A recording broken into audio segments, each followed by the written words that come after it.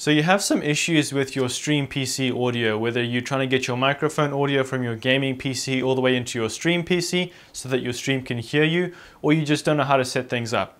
My name is Murray, I'm going to show you how to do that, but first, intro.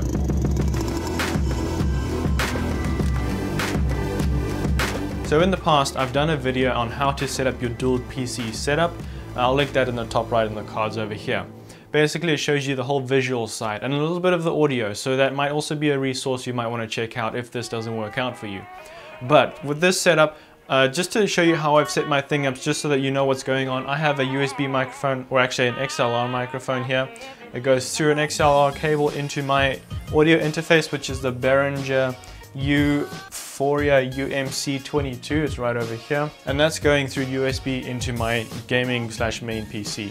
And so what I have set up on here is Pedalboard 2. It's a software, it's free.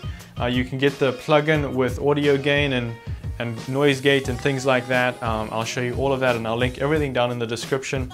The software gets your microphone audio and it sends it from your gaming PC to a specific output on your computer. Now with my setup, I have a HDMI going to my capture card. It's an Elgato HD60S. With the Pedalboard 2 software, I've had the output set to my HDMI Elgato HD60S. With that, I've sent it to my Stream PC with an USB. The USB is connected directly to my Elgato HD60S, and a little bit more about that in just a second. So I have my audio going through the Pedalboard system into the Elgato HD60S and then all the way into my Stream PC. So with all that hardware set up, if that was a little quick for you, I have done a whole tutorial on that, link in the top right in the cards as well, also in the description. That's how to set up your streaming PC. We're just going to fix the audio issues that you have right now. Assuming that you have a dual PC and that you have your capture card set up, this is how we're going to set up the software. So what I have here is with Pedalboard 2, which is the software I have essentially a blank slate here. This is what happens when you open it. Now keep in mind that when I double click here to add filters and stuff, G-Gate, 𝗣𝗔𝗞, and maybe a couple others won't appear here with just the stock software.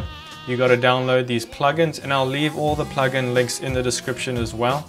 But just keep that in mind. So if you want to be able to use your G-Gate, which is essentially a noise gate like you have in OBS or Streamlabs, this will be very helpful, because you're not going to be able to do it in your recording PC with your OBS or anything like that, because if you have your G-Gate, your game audio and your microphone audio are coming in through the same channel, and so your game audio will also be cut out a little bit because of that noise gate. So don't have a noise gate in your streaming software.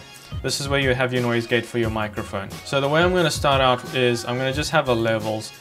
What we're going to do is just grab the output, set it here. We're going to grab the output 1, put it here, output 2 as well. And this will increase or decrease your levels. So I'm just going to bring it down to here.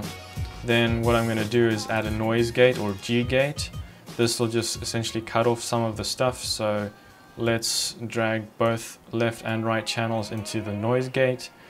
Then what we're going to do is I'm going to add a VU meter, which just essentially shows the levels of my audio. So if I drag that out into here, there's my left channel, you can see me talking there, and then there's the right channel.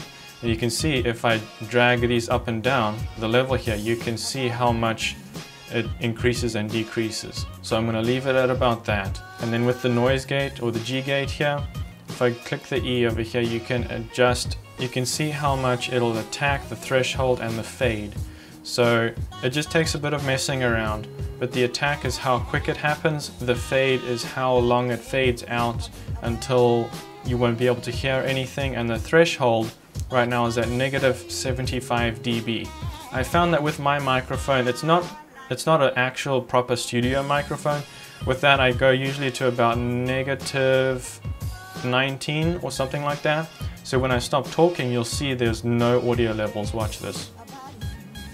So you see it goes down completely, but be careful not to have this number too high, because if it's too high, then it'll start cutting out some of your audio. You can see I'm talking here at -3, it's not capturing anything, but if I talk right into the microphone loud enough, even that, there we go. So if I go down to -6, my mouth is right up to the microphone, but you can see some of my words aren't being picked up. Is that a word? I don't know. And so I just drag it down a bit more, just to enough where I don't hear maybe my keyboard noise, but it's not cutting my voice out at the same time. So that's a very useful tool over there. Now, to finally send this out to your streaming PC and everything, just drag the left and right channels to the output from your G gate. Let's get the right as well.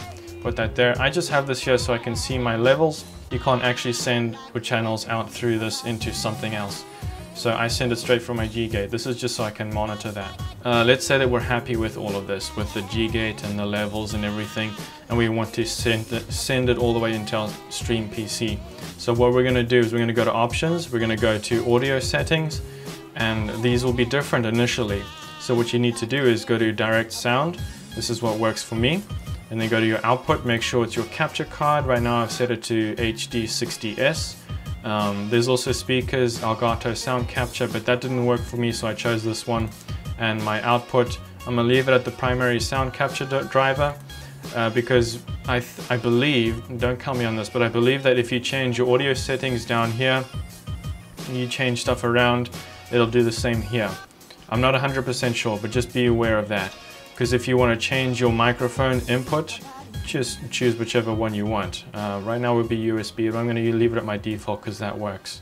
So then what I can do is I can go to File and save as a preset wherever I want, name it, and the nice thing is, because the issue is when I close the software, I'm just going to discard the changes because I've already have one saved. If I open the software again, it sets up as a default again every single time, which is annoying. So what I've done is when I've saved my preset, I just go to File, Open, and it already opens to where I last saved something. I'll just double click on it and there it is again. So people usually get a lot of issues with their audio, so I hope that helped a little bit.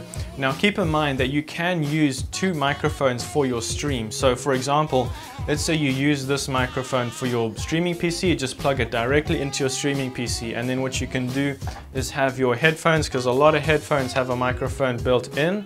I have one here. I can just plug this into my main streaming PC and my team can hear me through this microphone. Now this microphone is okay. In fact, it's a little better than okay. It's pretty decent, but I prefer this microphone. I just prefer one microphone, but you've seen in the past where 𝗧𝗏 has had this microphone and a separate microphone. So when you're talking, obviously you have this microphone here and then you have a second microphone. There's two microphones you got to be aware of. That's always an option. And I did that at one point, but to be honest, it got a little annoying sometimes. And so I just stuck with this microphone, got some software. Now you can also use hardware. There's a bunch of hardware out there like audio interfaces. I'll link a couple in the description where you can use your hardware to get your audio to your streaming PC. So what would happen is you can plug the XLR microphone into the audio interface, use a USB into your streaming PC, and then the interface has a separate output channels that would go from that into your streaming PC as well. So you've got two outputs, which is nice. You'll also be able to plug that into another input into your streaming PC. That way you can hear your stream alerts as well. Nice thing is if you have Bluetooth headphones, I turn my Bluetooth on, connected to my stream PC, I can hear my stream elements there as well. But that's all I have for this video. If you guys enjoyed, go ahead and leave a sub. It really helps the channel out. If you have any questions, leave them down below. I'll answer as many as I can. Also in the previous video, which is in the top right in the cards, with the dual PC stream setup, there's a bunch of people who've asked questions there, and actually the video did pretty well. And I answered a lot of those questions in the description as well. So go ahead over there if you find some other issues with your stream setup. But yeah, I hope that helped. Go ahead and leave a like, it would really help the channel out. But remember, until next time, keep smiling, keep shooting. You mean the teammates in this game are loud? No, me and him are What is going on?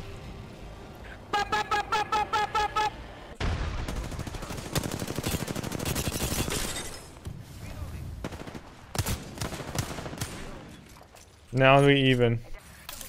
They're chasing me. One knock. Their medic's almost down.